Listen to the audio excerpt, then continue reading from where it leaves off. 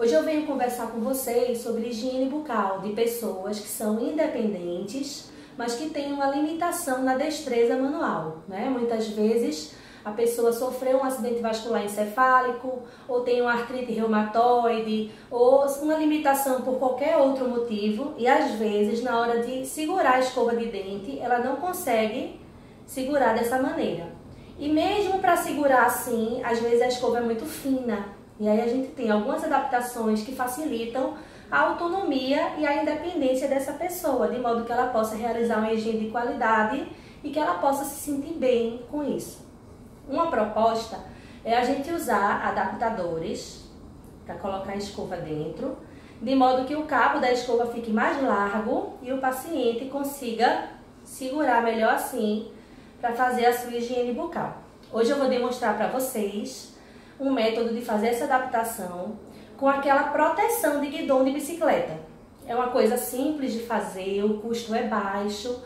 Compra em loja de material de esporte, loja de bicicleta, em supermercado às vezes tem. Esse eu comprei no Carrefour, o par, agora no final de 2018 custou R$8, então dá para fazer 2 escovas e sai bem baratinho, tá? Esse daqui, ele tem um furinho aqui na parte de baixo, então a gente protege com fita adesiva para não vazar, porque eu vou preencher com acrílico e aí pode ficar vazando. Então a gente protege, né? A escovinha já tá aqui, eu tenho esse potinho que eu vou colocar o pó e o líquido do acrílico. É bom pôr bastante, vou pôr bem cheinho, tá?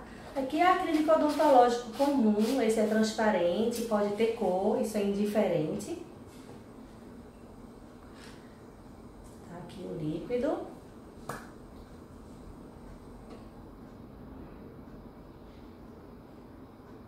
A gente faz a mistura e vai preencher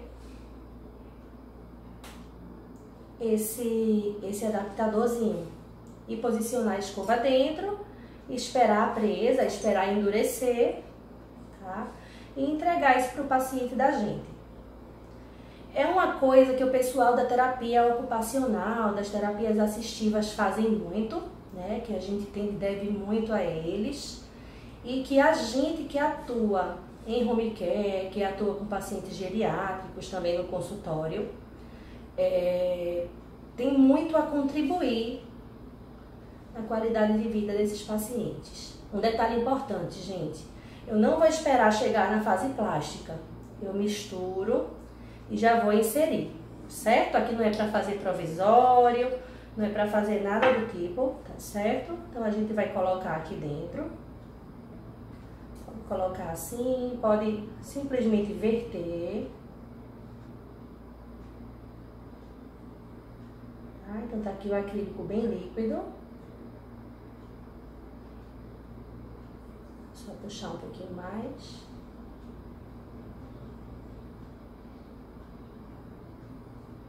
Tentar não fazer muita meleca, muita sujeira. Tá? E aí depois disso a gente vai encaixar a escova de dente.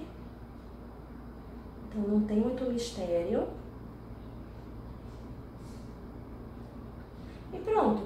Esperar isso daqui endurecer, secar direitinho e o paciente pode ficar usando.